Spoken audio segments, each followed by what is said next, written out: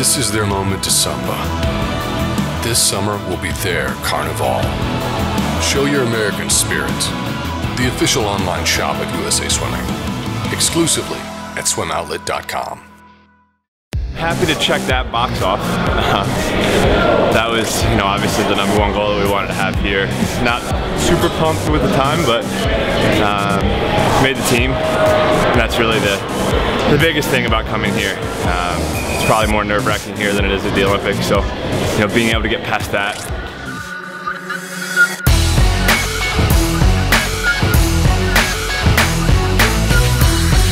Medal predictions are at the end of the video. Stay tuned. Michael Phelps is back for his 5th Olympic Games, like a one-man Fast and Furious franchise. However, this time, he's focused on fewer events: 100 and 200 fly, 200 IM, and the 400 medley relay. Will he swim on the freestyle relays? Who knows? But after studying the team medal count over the past Olympic Games, Phelps matters. Back in 2004, Phelps contributed 8 medals to Team USA's 28 total medals. In 2008, Phelps pushed 8 medals into Team USA column for a total of 31. In 2012, Phelps helped Team USA with 6 medals, contributing to their tally of 31 again. Over the last 3 Olympic Games, Phelps' 22 Olympic medals make up 24% of the total medal count. So, yeah, the greatest of all time matters. Based on Michael Phelps' performance at the US Olympic Trials, what's he thinking heading into Rio? We talk so much about it, but it's so true. I came back because I wanted to. I wanted to do this for me. And that's what I did. I'm sure we weren't super happy with the times, but you know what? I got a spot on the team. We have a couple weeks to fix some things, and I know that if I want to be anywhere on the podium, some of those times are going to have to be a lot faster. On Team USA's men's side, new talent is rising, like Ryan Murphy. But established stars like Mac Reavers didn't make the team. And Ryan Lochte, who contributed 5 medals in 2012, is only in 2 events in Rio: 200 IM and the 4x200 freestyle relay.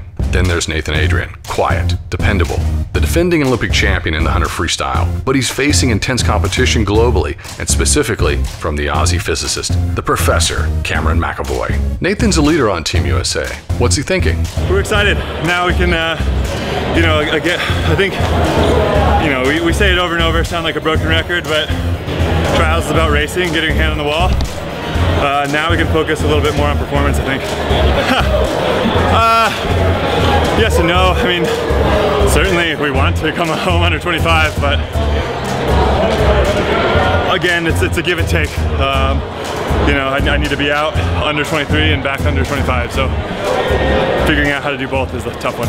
Missy Franklin struggled at US Olympic trials, but secured a respectable schedule of 3 events: 200 free, 4x200 freestyle relay, and 200 backstroke. In 2012, she contributed 4 medals. In 2016, she's got a fight on her hands to contribute 3. How top of mind is this challenge ahead, especially in the 200 backstroke for the biggest female star in swimming? Absolutely, absolutely. It shows me that I'm really going to have to step up this summer, and I really feel like I can do that, and I'm going to put a lot of work in the next month. I have a lot of stuff I need to work on, a lot of stuff I can make room for improvement for, so really looking forward to that and fighting for that medal this summer. I'll have a cheat meal tonight with family, and then tomorrow they have a weight room secured for us, and my trainer's still going to be here, so I'll hop in the pool, I'll get some really good PT done, and get some weights in, and keep on chugging. The equalizer is the greatest female freestyler of all time, Katie Ledecky. Yes, she's got more to do to secure that title, but she's well on her way. Katie's got the 200, 400, 800 freestyle and the 4x200 freestyle relay. 4 medals is an easy bet, 3 more than she contributed in 2012. For Ledecky, with the biggest schedule on the women's side, she has a lot to say about the 4x200 freestyle relay. Yeah, it's looking great. I think it's been looking great the last couple years, and I think we just have to continue to get faster over the next couple weeks and push each other and practice our relay starts, and we're not going to underestimate any other country. There are some really fast groups of 200 freestylers from a number of different countries that we have to watch out for, so we're looking forward to it going forward.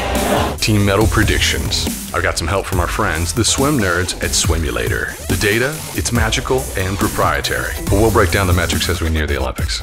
By country, these are individual medal predictions and do not account for relays. And the predictions are not rounded up or down. Team USA men and women, 17.3 medals. That's a tough number, not good, but I'd pepper in 6 more medals for the relays, bringing the total to 23.3 medals. That's the lowest since the 1988 Olympics, when Team USA won 18 total medals. In my opinion, Team USA in Rio is really competing against itself historically. It's up to them to make their mark in history. Second, Australia comes in at 12.5 without relays. Third, Japan lands 6.6 medals without relays. Fourth, Hungary at 5.3 medals. No relays factored in. Fifth, Great Britain at 5.2 medals. These are our predictions. We'll dive into the metrics a lot as we near Rio. But who cares what we think? What do you think?